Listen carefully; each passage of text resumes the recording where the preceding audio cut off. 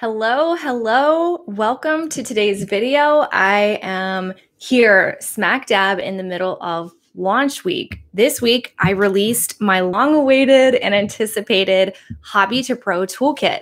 And so I wanted to share a little bit about that. Like, what is Hobby to Pro Toolkit? Who is it for? What's included? And why might you want to consider jumping in on this deal now rather than later?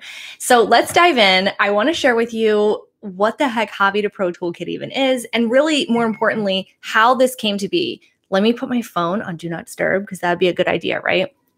Okay, so if you're watching here live, jump into the chat. If you're watching the replay, just put a 2 in the comment section so I know you're a replay watcher. I still want to hear from you. I still want to have your questions and dive into this with you today. So Hobby to Pro Toolkit. First off, what the heck is this, right? Hi, Manny. Thanks for jumping the chat. Okay, so Hobby to Pro Toolkit in a quick summary Cliff Notes version. These are the proven tools, templates, resources, and checklists for you to confidently take your photography business from a side hustle hobby to pro, meaning professional, charging real prices, getting profit in your business, and not wasting so much time on the back end. And so when I sat there and I was thinking a few months ago about what the next product was going to be in my product suite for photographers to really help them get out of their own way, to save time, to reach success faster, I kept feeling like there was this gap right here where there's so many photographers that say, I really, really want to get my business off the ground. I really want to go pro. I really want to start profiting. I'd love to quit my day job or my part-time job, but I just don't know how to do it. And quite frankly, they're overwhelmed.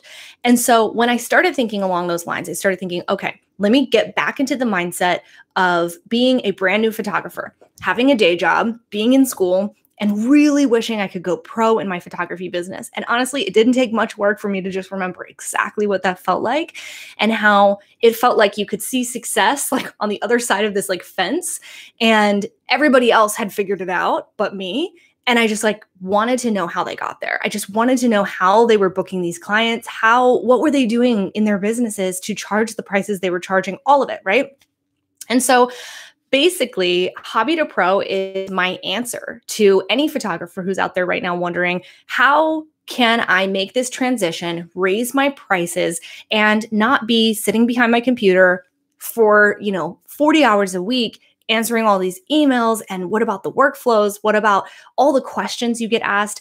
And so this was quite simply just my response to the overwhelm and for the sheer amount of time that it would take you to create all of these resources. And so the resources, there are many of them. So go ahead and check them out. I will throw the link into the description for you to go ahead and check out when you're finished with this video. But essentially, it starts with a comprehensive checklist for you to go through step by step and make sure that your business is getting off on the right foot, both professionally and legally. This is going to walk you through setting up your domain, when you should go ahead and get your professional email address, when to get your business banking. Every single step is going to walk you through it. There's also some walking you through not just the business setup, but some of the marketing setup, because you're going to need to establish some of your social media profiles, and you want to do this with some intention and some strategy. And so you get that inside of the guide. Ryan said, this is going to be so helpful. Yes, Ryan, it is available now, and it's actually on sale until Friday. So this is a great time to get it for more than 50% off. Stephanie's here in the live chat. She says, yes, I found it. This is going to be such an amazing idea. I'm so excited that you're excited about this too, Stephanie. I think I have gotten so many DMs of people saying, this is what I needed when I was starting my business. This is the stuff that I needed because they wasted so much time on the email templates, the policies, the brochures, like trying to figure out, how do you answer difficult questions? How do you establish boundaries in your business? And what are the workflows? What are the steps for how you design an album? What are the steps for how you set up a CRM?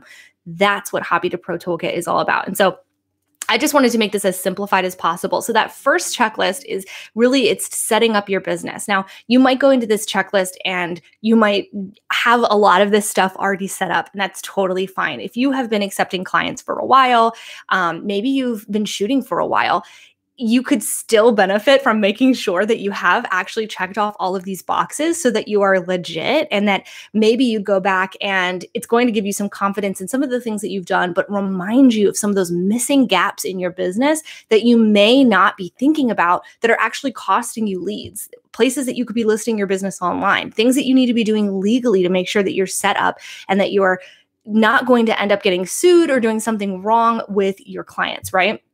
So that's the first guide.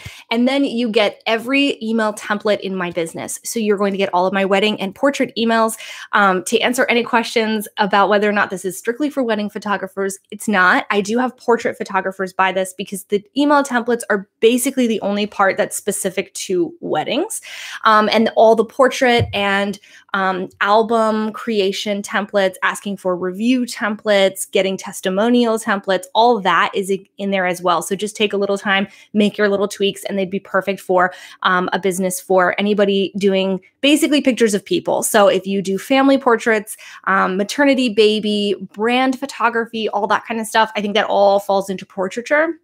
And so this was definitely made with you in mind. So, okay, Nathaniel said, is this course not for certain people? Yeah, absolutely. I would say if you are profitable, you are full-time, you are established, this is not for you. This is really to help get someone off the ground, or even someone who's been doing this for a while but just hasn't seen momentum in their business because they haven't created the systems, the processes, the procedures, and they're not priced for profit. And that is why there's a pricing, it's like a profit pricing guide. And so it's more than just equations, like here's some math. It's more than just mindset. It's like it's putting all the pieces together for you to both do your cost of doing business analysis, make sure you know your costs, but then also setting yourself for pricing and understanding the market that you've been priced into. So the profit guide is very important for you to understand your numbers. And that's why, you know, that really applies to any genre of photography. And anybody else who this would not be for, I would say, this does not work if you are not a service-based photographer. So if you feel like you do a lot of like still lives for commercial companies and you need commercial type stuff, that's not what this is about. This is more for photographers that are solopreneurs who are doing hashtag all the things in their business, who need to get streamlined and give an excellent client experience. They need to be able to walk a client through what package to choose, make sure that package is profitable, and then take them through an excellent client experience that might end in a digital gallery, it might end in some prints or an album, and then how exactly to do that step by step. The other couple of guides that were in here are guides that I feel like when I asked myself, what did I need when I was starting out that I didn't really know that I needed? And there are a couple of guides in here. So these might not be the reason why you're like, yes, I need this. But I know 9 years into this business, or 8 or 9, I'm like on my 9th season, that these were things that I would have needed. And that is a policies guide. So deciding what your policies are going to be on all the different nitty-gritty aspects of your business. That could be copyright to your images, raw photographs, travel policies, black and white versus color edits, what happens if somebody wants to reschedule their photo sessions, and then how to articulate that to your client. So there's an entire policies guide, which I really hope just demystifies all of these tricky questions that you start to get. And then you end up in a Facebook group, like asking people what to do. And then all the advice is contradictory. So it walks you through how to decide on these decisions for you. So I'm not going to tell you this is exactly how you should run your business. I'm going to give you all the information so that you can make an informed decision as the CEO of your photography business, and then how to uphold those decisions, right? Stephanie says, this is me all the time. Yes. I mean, and that's still going to happen, right? Like there's going to be questions that we're just like, what do I do with this? And you do want to like crowdsource some information sometimes. So nothing wrong with that. But if you feel like you don't know what you should charge for travel, or you feel like you don't know what to say if someone says, can I have the copyright for my images? Or if you feel like you don't know what to say when they say, can you Photoshop out this entire building and head swap these two people? And you feel like you should be charging for that, but you don't know how to say it. That's what this policy guide is for. So you get the policies guide. And then you also get a business boundaries and work-life balance guide. And this was actually one of my favorite guides to create because this is something that I think when you jump into your own business, you're excited to work in it. So you work in it a lot, but then you start to realize that you're always working. Your phone is technically connecting you to your clients 24/7, it feels like. And your email is something that's just creeping in all the time. Either you're ignoring it altogether and the number is like growing. It's like ding, ding, ding, ding, like just the clock is climbing, or you're always in your inbox. And then you're wondering how people have time to blog and do all these other things in their businesses if they're doing the admin. And so that's why I created the boundaries guide and the work-life balance guide. So it's really going to walk you through not only setting up a schedule for yourself that's going to help you to really establish when those hours are that you're going to work, but then there's some tools in there for how to maintain your boundaries, uphold those boundaries, and communicate them, which is key, to your clients so that they know when they can reach you or how they can reach you, or what's an appropriate like platform to really be discussing any of the questions that they might have. And so I really enjoyed making that guide. I think that for longevity in your business, for not burning out in 5 minutes, we really have to be thinking about building a business that supports the life that we want.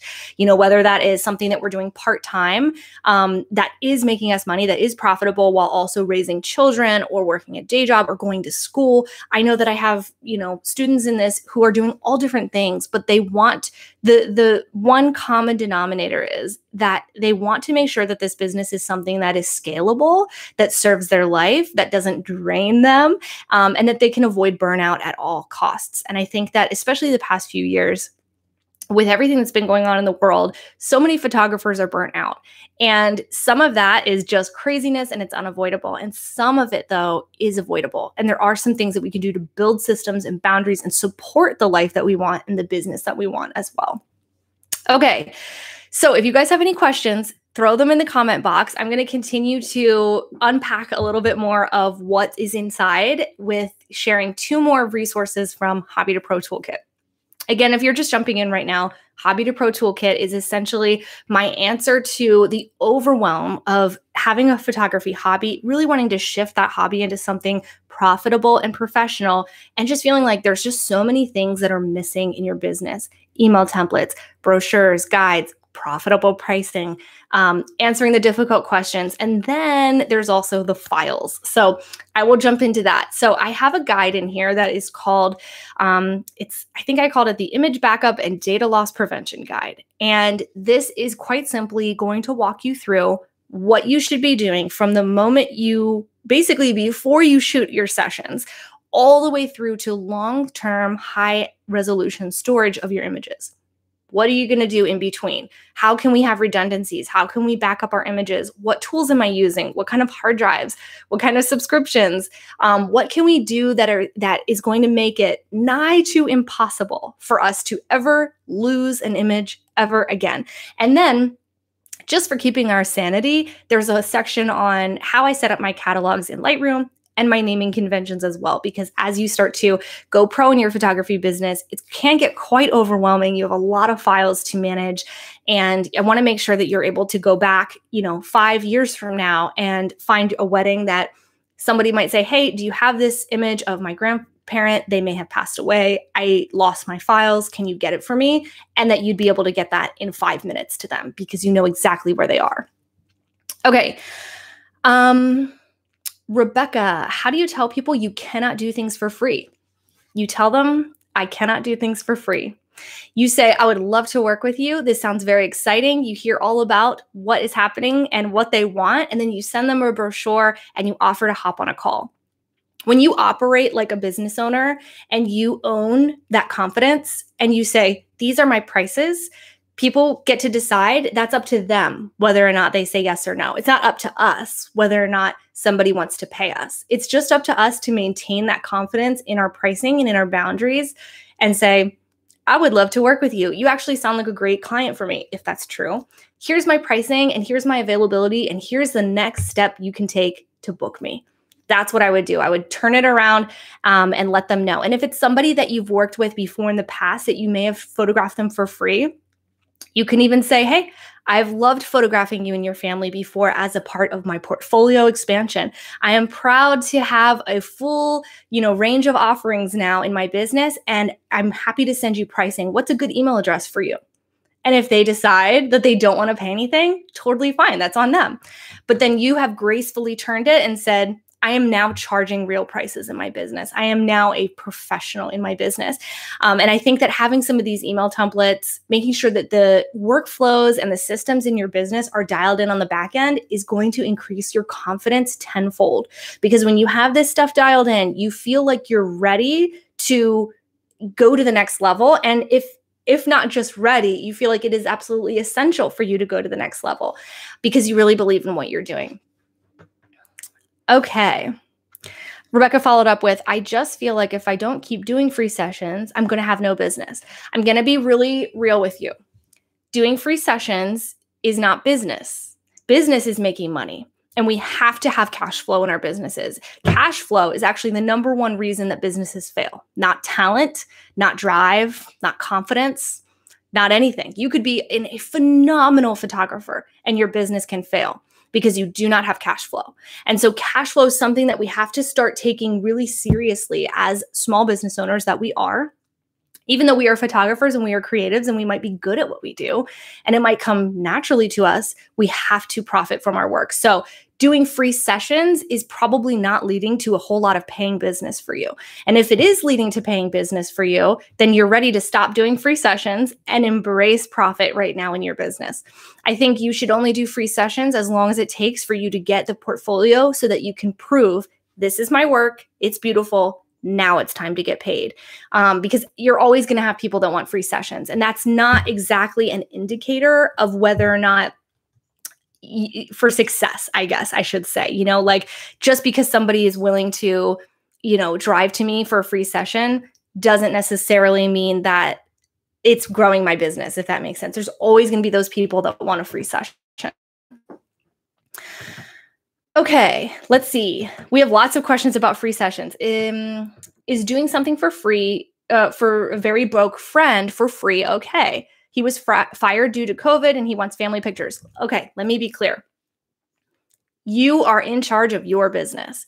Absolutely. If you want to gift somebody in your family or that you know and love with photographs, I would gift it to them, but I would make it clear that your prices are here and you would like to gift it to them. Number one, use a contract. Always use a contract, even if no money is exchanged. Number two, that could still lead to business, but make sure that it's clear that you're not just saying, I don't charge, I'm on the side, I'm a hobbyist. Like, give the impression that you have a rate, but you're gifting them with free photographs. And that's your generosity. And you can always do that. That's absolutely fine. And I still do that for some of my friends. I will take headshots for some of my friends. If I love them and I feel like doing it, I'm going to bless someone with free photography. And I do that frequently. I'll even exchange photographs for other photographers. We'll shoot each other's families. But we both strongly respect what the other is doing. And I think that's the bottom line here, is that you just want to make sure that it's clear what you're doing in that exchange, even if there's no money exchange, if that makes sense. Okay. Let's see. Oh, so many questions here, guys, and we still need to wrap up from today. But guys, let me say, before I jump into the next question, that Friday at midnight, the price for Hobby to Pro Toolkit is going to go up. It is more than 50% off right now. Everything we've talked about here in this video today is included in the guide and more, and it's $97. So I've seen just email templates that cost more than $97. So I will tell you that with confidence and a straight face, that this is an absolutely phenomenal deal for you and that the price is going up. Okay, next question. Rebecca says, yeah, I have invested almost $5,000 into my business. I do get paid sessions, but if I want to basically look like I'm staying busy, I have to do free ones as well. Interesting. I don't think that's true. I think I would ask you why you can't use some of these old sessions, why you can't blog and create content and show work and show other aspects of your business and what goes into your business in order to show value. I don't think that the only way to garner respect from somebody is to be super, super busy. That's actually the illusion of busy. We constantly think, the only success is busyness. And that's not true. That's actually going to lead you to burnout. The most successful photographers I know are not shooting every single day of the week. They know that they have a cap, they have a limit, there's an amount of clients that they can shoot, and then they charge appropriately and then shoot those clients, right? So I would challenge you to think of other ways that you could create compelling and magnetic content. I have the section inside of the course is social media marketing, and there are actually some tools in there that it's going to help you, I think, leverage social media, attracting in the clients that are going to be good for you without taking on lots and lots of free shoots. Because if you're doing free shoots, you're probably really busy and backlogged with editing and planning and driving and the back and forth, all for things that aren't necessarily making you any money. And if it's free, it's making you nothing. It's actually costing you money. And all that time that you could be doing other forms of organic marketing in your business. So I would just challenge you to limit those free sessions quite a bit. And if you're going to be doing free, I would do a stylized shoot and make sure that you're getting published, make sure you're getting shared by other vendors, make sure you're really getting the mileage out of those shoots if they're going to be free. Okay, Manny says, where do I need to go to purchase it? You can go actually to my site. I'll throw the link right here. It's joymichelle.co/hobby to Pro Toolkit. It's linked over on my Instagram. It's linked here in the chat, and it's linked in the description of this video. Yes, Ravin says, thanks for clearing that up. You're welcome. I hope this is helpful, guys. The last thing that I wanted to mention that is inside of the toolkit is your workflows. And so workflows are just going to be your set of repeatable steps so that you don't have to think so hard when it's time to design an album. It's time to onboard a new client or to gather a review or a testimonial. You don't have to sit there at your keyboard, like at your computer with just the blinking cursor and you're thinking, how do I ask this person to write me a 5-star review on Google? How do I ask this person what their choices are for the album? Because like, come on, time is of the essence. Or how do I follow up with them and make sure that they got their images or that they know that their gallery is only active for 1 year?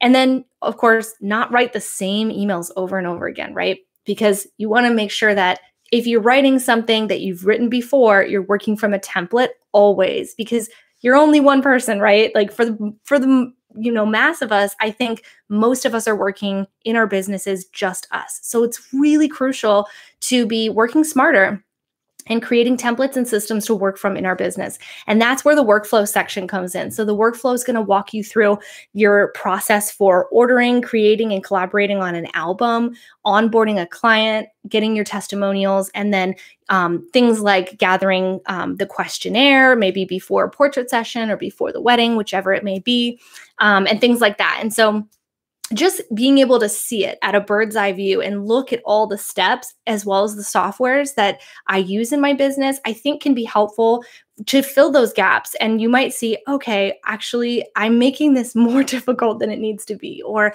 there's an email template for that, and I don't need to reinvent how to ask for a favor every time. Or maybe you're not following up with a strategic plan for a lot of the leads in your business. So if you feel like you're getting leads, but most of them don't get back to you at all, this could be a great place for you to fill some of those gaps in your process for following up and making sure that you're leading strong with, putting your best foot forward as a professional. Okay. I saw some comments, but it looks like you guys are just talking amongst yourselves. So Hobby to Pro Toolkit, very excited about it. Already have a slew of new students inside of it. One of my students yesterday, Danielle, sent me a DM and she said she's been following me for a really long time. She's done some of the free stuff on my YouTube channel, gotten some results, but she was blown away by the toolkit. She was saying, this is a game changer. This is going to give me confidence. And she called out especially the balance, the work-life balance part. And that really spoke to me because that was something that I needed in my business in the beginning. And I wasn't sure if that would be the reason why people wanted to invest, but it was a standout guide for her. And she was still going through, was still picking all the different templates and downloads and checklists and digging into it. But I'm thrilled to see so many people coming into this and how it's going to change their businesses in so many ways. So thank you guys so much. You can get the guide for $97 until, Saturday, and then it's going over. So Friday at midnight, and then the price is going up. So if you have any questions, if you're trying to figure out if this is going to be a good fit for you, or if you just any questions about the guide really and like the format of this toolkit, send me a DM or send me an email. I answer either one. I always answer my DMs. So even if you just want to say, hey, I'm happy to chat, and I will see you guys in the next video. Oh, and if you're not in the Facebook group, PHOTOBOSS, which I think most of you are, but if you're not in PHOTOBOSS Facebook group, definitely join because we are doing lots of cool stuff in that group now. There are different live streams happening. I'm going to have some guest speakers coming up, and that's where you get first view, I should say, or like the behind the scenes sneaks at new products that are coming out and ways to work together. So I do have very, very limited one-to-one coaching opportunities right now. I'm pretty capped out, and I have to like make some room and offboard some of my old clients before I can open it back up. But I always offer my coaching spots to that Facebook group. So be sure to join PHOTOBOSS, and I will see you guys next week. Thank you so much for joining me here live. And again, if you're in the replay, throw your questions in the comment section. I will definitely circle back. I'll see you guys. Bye.